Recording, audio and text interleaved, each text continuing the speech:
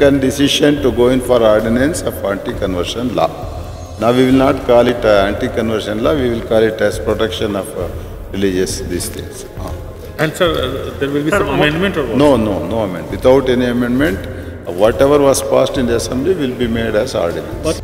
Peter Mercado, Archbishop, vehemently opposes the anti-conversion bill, also known as Protection of Religious Freedom Bill. Urges Tawarchand Gehlot, Karnataka governor, to refrain from giving accent to the same. The Archbishop says sufficient laws and court directives are in place and therefore introducing such laws would infringe the rights of the citizens, especially of minority communities. So today was a good opportunity for us to meet the governor, and the governor was very welcoming. In fact, he gave us a time that was not very convenient for him, just before lunch. 1:15 was our appointment, and representatives from our bishops, the fathers and our people also, only 6 were allowed. 7 were allowed. So we, in that limited number, we presented him, and he was very cordial. He was very listened to us, and surely he has received this memorandum that we have given, copy of which we will give it to you.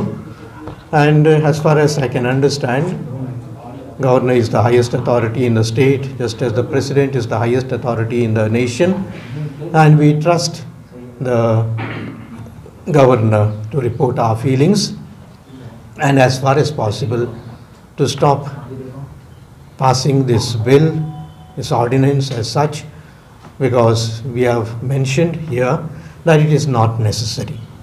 First of all, it is not necessary because we are peace-loving people, and to tell you honestly, for the last 3 or 4 months, there have not been any incidents of conversion reported at all.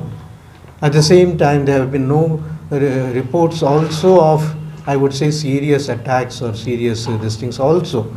So I think I take it for granted that the government perhaps might have sent a message to those who are trying to create trouble, not to trouble us, and that's a good thing from the government. We are very happy. But all of a sudden that this bill, or rather this recommendation to the governor to pass the ordinance, was little surprise for us. And as I've reported, it was little sad for us because India is a democratic country. Karnataka has got the democratic traditions and the consultation among the people, among the leaders, and the government is aware of the feeling of the people. The government is aware of the feeling of the legislators also, of the different parties, and in that context they could have perhaps, even if they wanted to pass the bill, could have waited for another 2 months. I think another 2 months they are supposed to be filling up all the posts that are vacant, and there might be a chance. So this was all of a sudden a little surprise for us. But the governor can surely hold it on and help us, support us.